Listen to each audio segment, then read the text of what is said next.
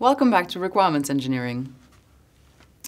I just want to do a quick clarification for you today about the term non-functional requirements. You will come across that everywhere in industry, and I want to debunk it a little, decompose it a little. I want to enable you to break it down so you can work with those. Because essentially the term non-functional requirements is kind of chickening out of really telling us what it is. It says, oh, I'm not that, but it doesn't tell us what it is. So it's pretty easy to take the functional requirements and separate them out because they all talk about how a system behaves under certain circumstances. But when it comes to everything else, then we take a minute and think about it, or we just stuff them all into the non-functional requirements. Today we'll take the minute to think about it. So what really is going on are three subtypes here.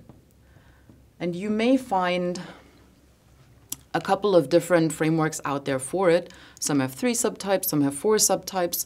But you know, as with any framework, it is only a means to structuring information. That means you're going to use the one that you find most useful for the project context you're in. So I'm going to show you a simple framework with 3 subtypes. First subtype is quality requirements.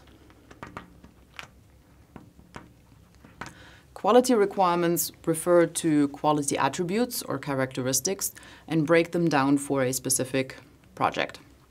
We talk about maintainability, availability, reliability, performance, usability, all those beautiful quality characteristics.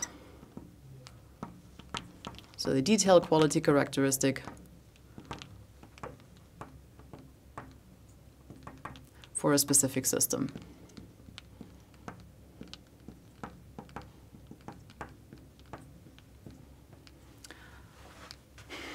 And if you want to know what those quality characteristics are, a full list of those is available in the ISO 25010.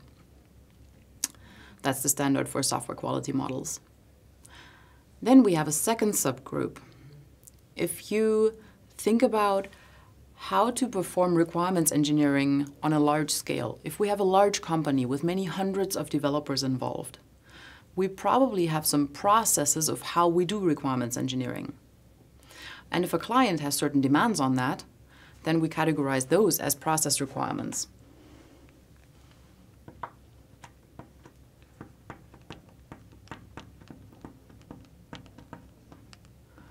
So process requirements, they give us details about how we want to proceed in a certain step in our requirements engineering.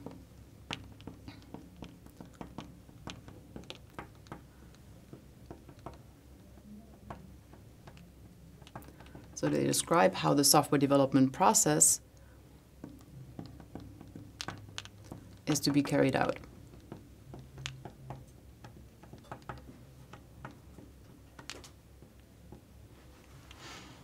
And then last but not least, when we have a context for our system, we have a business context and we have an operational context. Remember, the business context is what setting in business terms we find ourselves in with the system. So we have a mobile app, or we are developing a big embedded system, or we are developing in-house tools for another business unit, or we are developing products that we're going to ship to somewhere. Those are the different settings, and they all come with a bunch of constraints that we just know from the start. Like, which systems does our system have to talk to? What does their interface look like on that other system that we'll be talking to? And that information needs to go somewhere. And that's what's called constraints.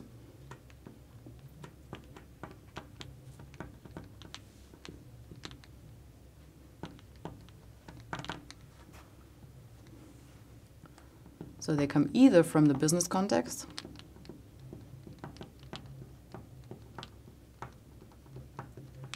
or from the operational context.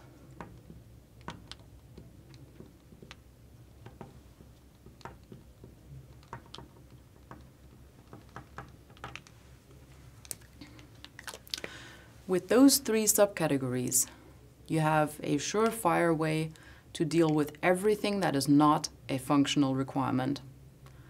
So now you can give a good answer and a pretty straightforward of handling every time that term comes up in a software development setting in any future company that you may work at. Thank you.